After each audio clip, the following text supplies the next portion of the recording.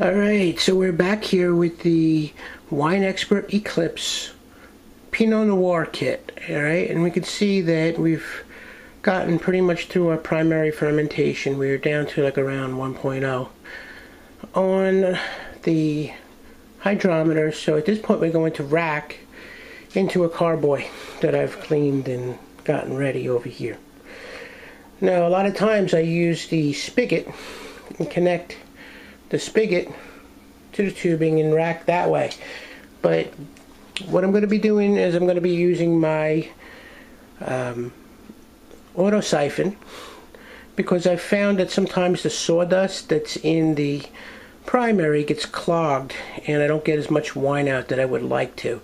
So I'm going to set up to do that. I'm going to set up and we'll be back in a minute, and you can see I'm going to get started with that.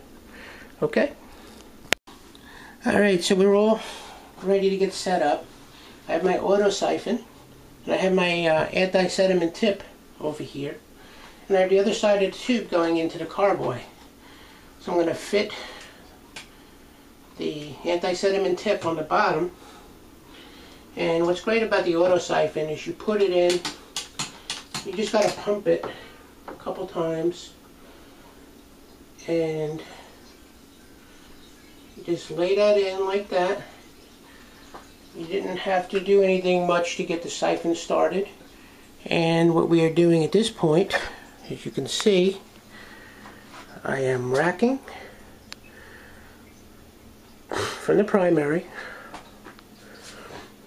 to the carboy. And it's that simple. Now, these tubings have things like this, what do you call it? Clamp, that if I needed to, if I needed to stop the flow, I could just, squeeze that. It'll pinch the tubing and stop the flow if I had to, if I was afraid of overflowing or anything like that. But at this point, the racking is going great. We are bringing this, wine into the carboy. What some people say to do, which I do most of the time, is I will raise the tube like that and splash the wine against the side. And what that does is it will help degas it a little bit, maybe introduce a little bit of oxygen into it to help it complete the fermentation. But for the most part, I'm just trying to help degas as much as I can. Okay, but basically what we're going to do is try to rack into here, this carboy.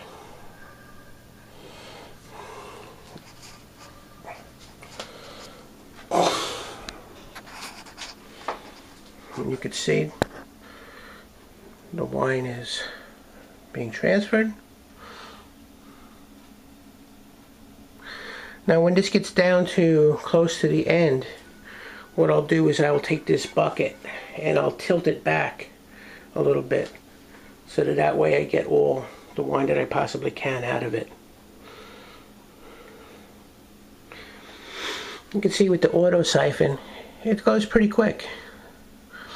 One of the other things I've been doing that you can't really see too easily is I have my little pail here of Be Bright solution that I've been cleaning my airlock and stuff that I'm going to need to finish this up. Carboy's getting filled, and another thing I want to do is I want to keep an eye on this to make sure that I don't overflow. When you're marking the fill in the primary, you can see the edge where it says 5 gallons, 4 gallons, 6 gallons is up at this ridge.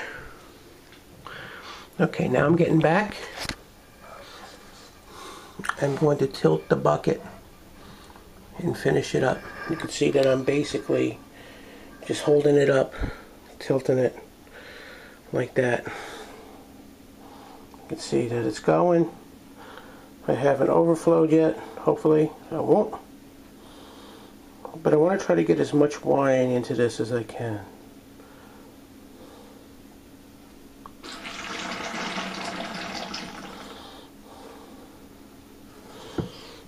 And you can see that I've done pretty good.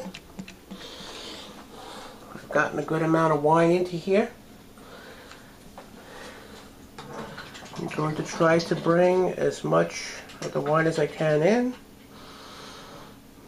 Alright. And I'm not going to be too concerned about topping up yet. Okay, at this point in the game, I'm not going to really care much about that.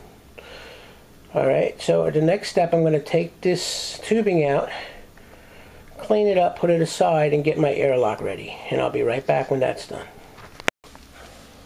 Alright, so here's our Pinot Noir. And we have put the airlock on. And we're going to put this aside probably for like another week or two, if not longer. And we'll take it from there. Continue the kit from that point. But at this point, once we get it into the carboy, we're pretty good. You know, I've left wine like this, I haven't gotten to it for a couple months and get back to it. So at least we get out of the primary or into the carboy, we're good to go into the secondary. If you wanted to at this stage, you can add extra things like oak cubes to here if you wanted to impart more of an oak flavor, but I'm not going to be doing that at this point because we did have the oak dust in the primary. But if you're someone that does like a lot of oak, you can certainly do that. If you wanted a starting place, I would start around 30 grams and take it from there. Okay. Alright, I want to show you a couple more things real quick.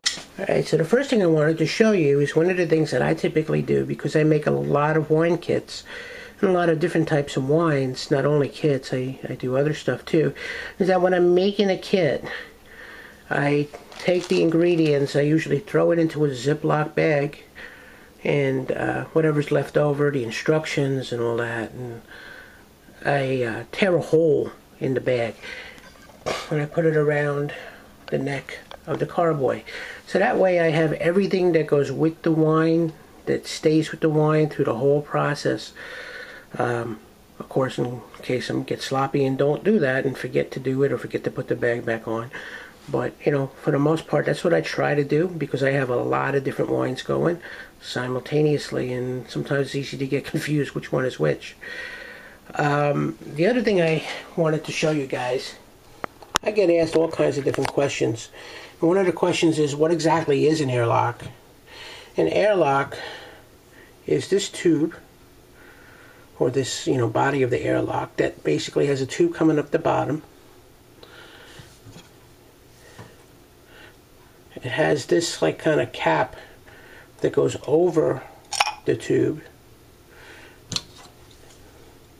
and it has this that seals it closed.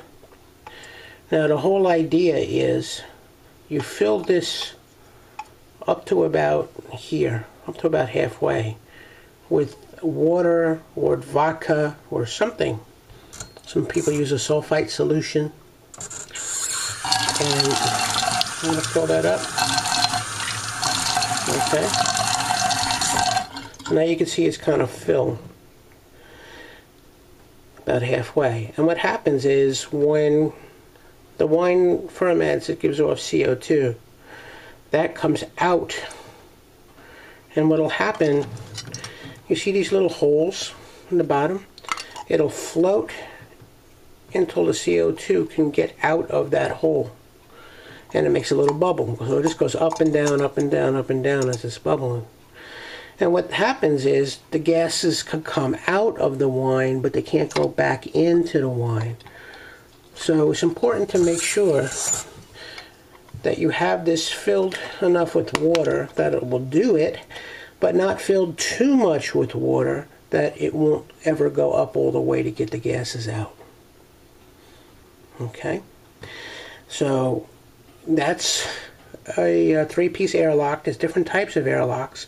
This is the one I like the best. I tend to use the best. I just love these kind of airlocks. They work really good. I try to get extra ones. So I have always an extra one on hand. It's cheap enough. It's a piece of plastic. The other thing that's of concern is that these bungs, when you see these bungs, make sure you get one that fits tight into the carboy. I've had a couple of people that have talked to me about these bungs that, you know, either are loose or that end up inching their way back up and out. So I have a couple of different kind of carboys. Some of them, that happens, so I get different bungs, okay? So there's rubber bungs instead of these universal bungs that work better on some of my carboys than others. I mean, basically, what you want to make sure is that it makes a pretty nice seal so that, you know, air and other things don't get in there. Okay? Alright, so thanks for watching. Come back and see the process of this Pinot Noir finishing. And, you know, one of the other things I want to tell you guys is I have an exciting project that I'm doing. If you look at my blog, I'm going to be making a dragon blood wine. So the instructions to do it is on my blog. And, you know, I've had a couple of people express interest that they want to do something with me simultaneously. So the ingredients list is on that blog, so take a look. And I'll put the link for that underneath here as well. And, you know, if you guys want to make something along with me and we could compare notes, that'd be really cool. Alright, thanks for watching. So thanks for watching. Please subscribe to my video channel here on YouTube. And check out my blog at www.cooking-italian-recipes.com for great Italian recipes, tips on organic gardening, winemaking, and herbalism, and all other kind of fun stuff that I'm into. Thanks for watching. Please subscribe, tell your friends. Take care.